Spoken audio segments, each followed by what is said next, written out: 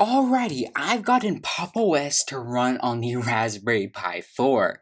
Well, I kinda did. So, I'm gonna explain to you guys what this is. So, it definitely does look like PopOS, doesn't it?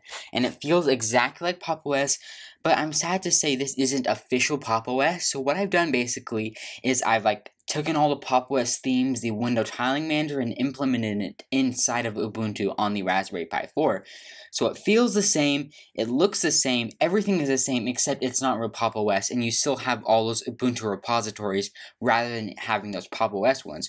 But there is no official PopOS build for the Raspberry Pi 4, so as of now, this is the closest thing you're going to get to PopOS. But, it's really cool, and I'm loving it. So I'm going to go over and just show you guys what we actually do have included in this version of PopOS on the Raspberry Pi. So to get started, this is the PopOS desktop. It is Ubuntu 21.04. I use the desktop image, and I'm using Wayland as my desktop manager right now. So I go over to my settings. So in my settings right here, if I scroll down to the bottom, give it a second to load up. We scroll down right here, and my windowing system is Wayland, so PopOS with Wayland seems to be fully functional. So that is actually really cool. So I'm using the 8GB Pi, and you see I still have the Ubuntu logo because this still is Ubuntu rather than being PopOS. And so now let's go over the features. So I took away that Ubuntu dock right here because PopOS actually does not include that. And if I click activities right here, it brings up the normal Gnome menu. And I have my favorite applications right here. And then if I were to want to look at all my applications, I click right here, show applications. And all my icons are the same as PopOS. So it looks really pretty in my opinion because I'm actually a huge fan of those icon themes. And it does look really awesome. So this is PopOS on the Raspberry Pi. And let's say I want to search for something. It feels just like normal Ubuntu, but it does look like PopOS. And one of my most favorite things that I do want to mention is the window tiling manager. I was able to compile that and get it running on the Raspberry Pi 4, and I'm just a huge fan of this thing. It is so awesome. So I'm going to showcase what it is basically. So I open up another application like the file manager, and it automatically tiles it on window to window, and we have this really nice space in between, and it just looks amazing. We click right here to see there's different shortcuts. You can actually change them, and our hint color, there's so much you can do with this. I just love it. And let's say I want to switch between the windows. You hit the super key, which is the Windows key on your keyboard, and you hit the Y. And look, it closed that up. I click it one more time, it switches their places. I hit it one more time and it closes it. So you can actually disable the window tiling manager if you don't want it.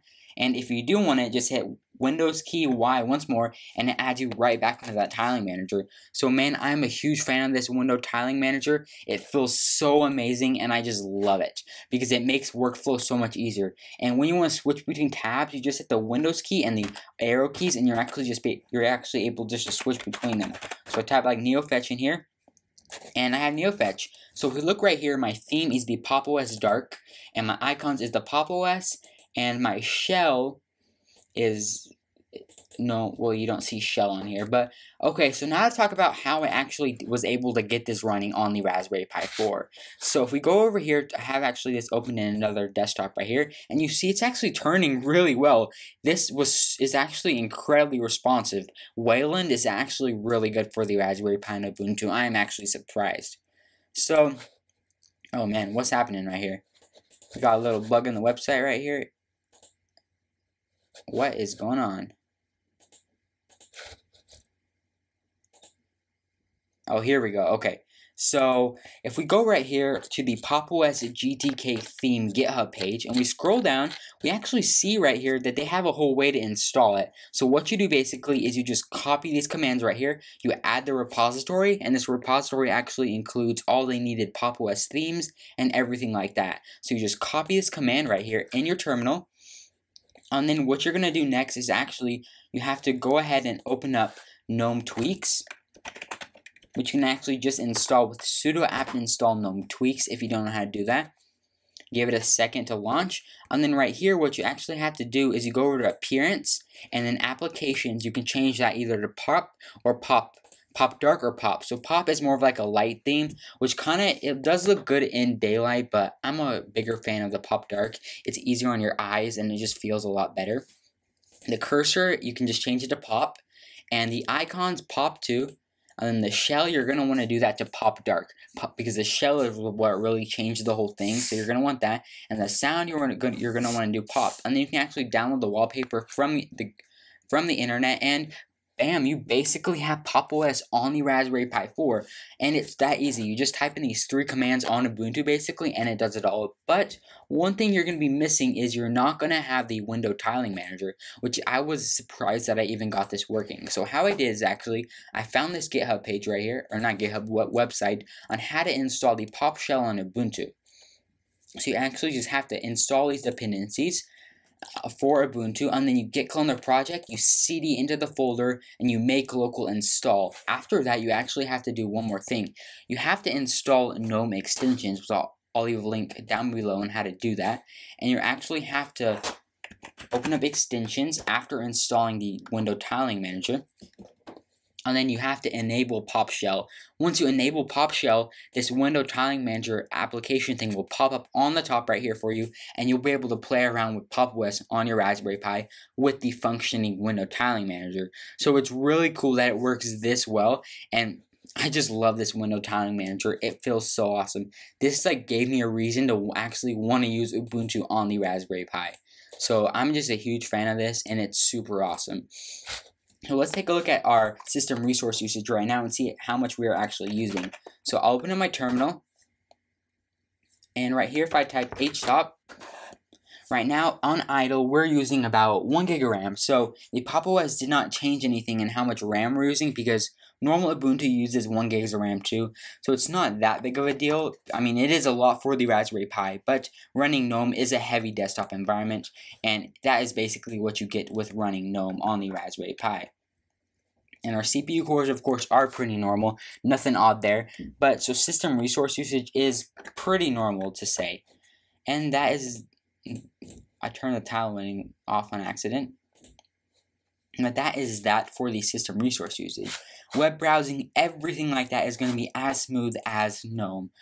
As Ubuntu Gnome. Everything is going to be the same. Performance is the same. You even have the same app store, because this is still Ubuntu. You don't get the Pop Shop. You don't get the normal Gnome applications that you expect on PopOS, because this is still Ubuntu. Basically, all I've done is I've downloaded Ubuntu, install the themes, install the shell, install the window tiling manager, and bam, that is what it is. But I do want to say, it feels incredibly snappy. I'm just launching this thing, and it just feels so darn snappy. I just love this thing, man.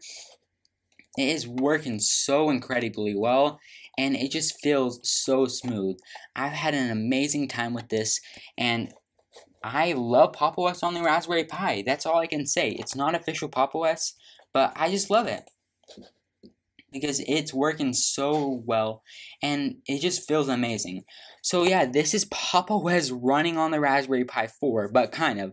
But I totally recommend you guys doing this, because you get this awesome window tiling manager, you get a pretty slick looking desktop, and the theme does look pretty cool. I like the icon theme, the file manager, everything. They all look really pretty. The icons, it's super well optimized, and it would be cool to actually see an official PopOS image for the Raspberry Pi in the future, but I have no idea if that's even in the works, because they're actually working on a Cosmic desktop, which is going to be PopOS, its own desktop environment, kind of, but it's still based on Gnome.